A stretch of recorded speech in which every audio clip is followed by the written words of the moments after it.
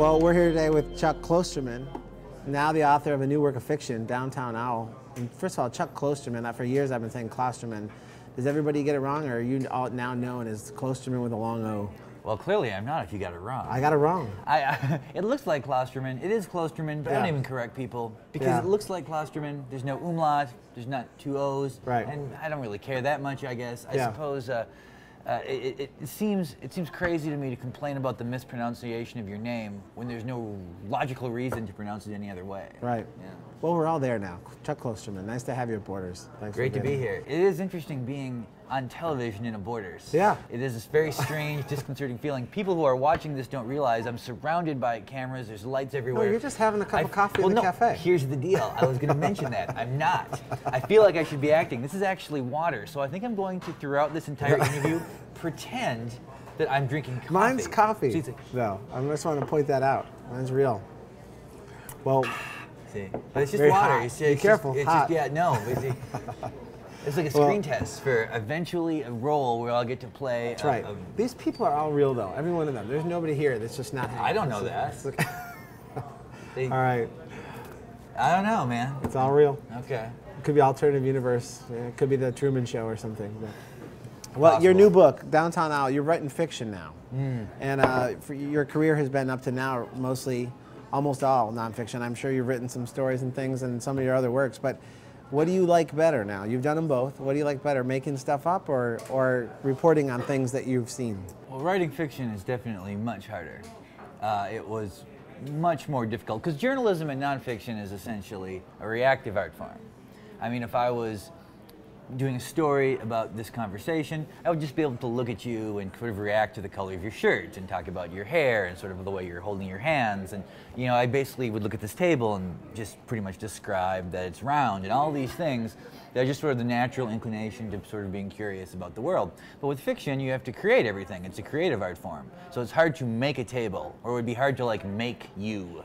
You know, I'd have to make you in my mind to write about you. So I can probably write 5,000 words of nonfiction in the time it takes me to write 500 words of fiction. So it's much slower, much more difficult. But, you know, it is, I guess, a little liberating because if you just, you know, if you just want something to happen, it can just occur. You just want someone to be attacked by a bear. I think that's what fiction writers like. I think the people who write it, it's a new discipline, obviously, for you, but I think what I hear most from fiction writers is if they want it to rain in their world, they can make it rain. Here's the problem, though. Here's the thing, that you know, when you're writing about real life, or you're sort of responding to what's actually happening, there really are less rules in reality. I mean, truth, as they say, you know, is stranger than fiction. That's absolutely true.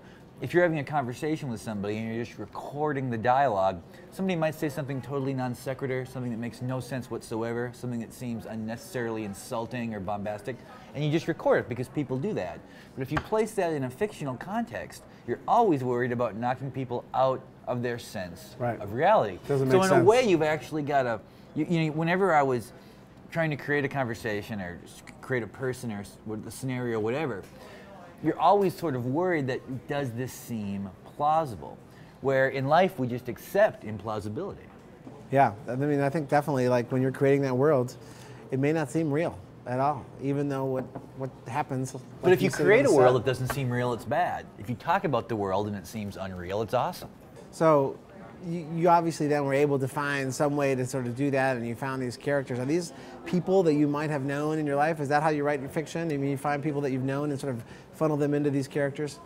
Well, because this was the first time I had done fiction, and I didn't even know if I could do it, I thought to myself, I need to have a town that I have an understanding of. So the town in this book isn't my hometown, but it's like my hometown, and like a lot of the towns that were around it in North Dakota. A lot of it are kind of like almost like fragments of towns from friends of mine when I went to college and met these people in Grand Forks.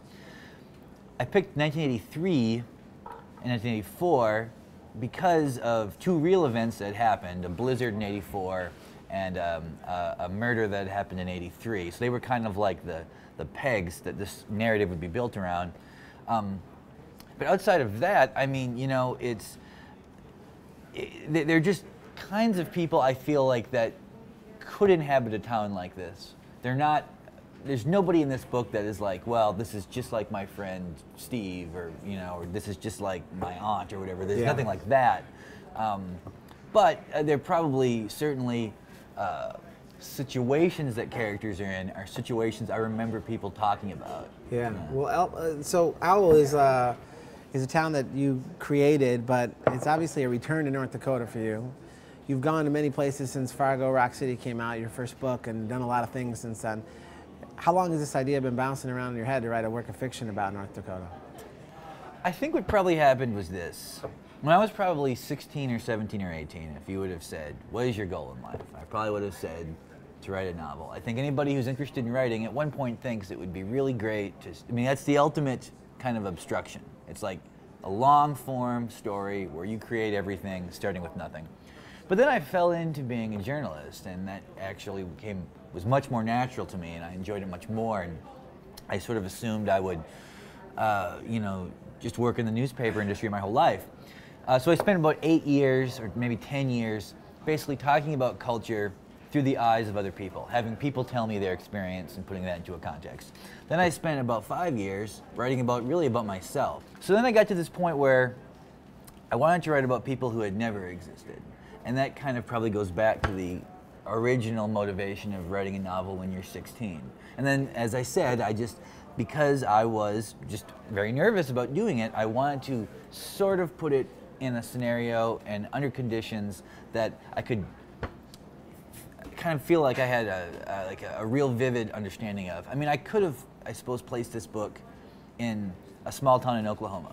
I could have went to a small town in Oklahoma, and I could have researched that community, and it probably would have been mostly correct. But the things that you miss are the details that you don't even realize are things you need to be wary of. Like what kind of pop people are drinking at a certain time, or how kids, what was on the radio at that time. Because something, what was playing on the radio in Fargo in 1983 probably was not the same as what was being played in even like Boise, Idaho in 1983. There had been some AOR songs that would cross over, but there's a uniqueness and a singularity to every place. Yeah.